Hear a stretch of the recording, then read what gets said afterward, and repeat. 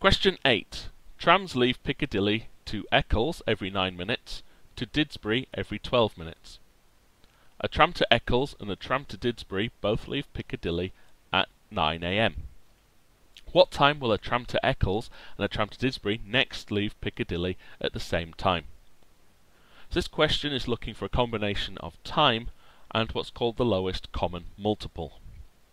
We're looking for a time that both trams will leave at the same time. So the easiest way to do this is to list the times or when each tram will be leaving Piccadilly. So if we start with Eccles,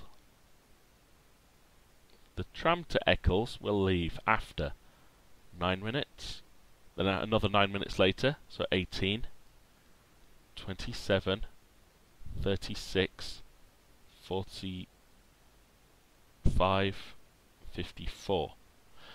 Could go on as long as we needed to because it is every 9 minutes. Now the tram for Didsbury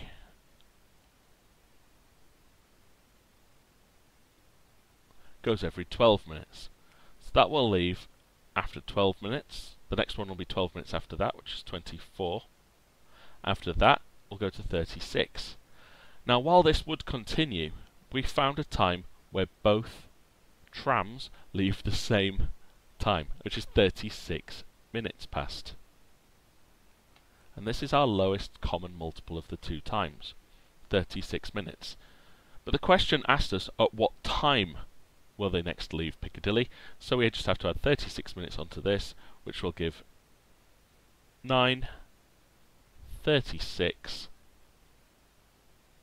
AM.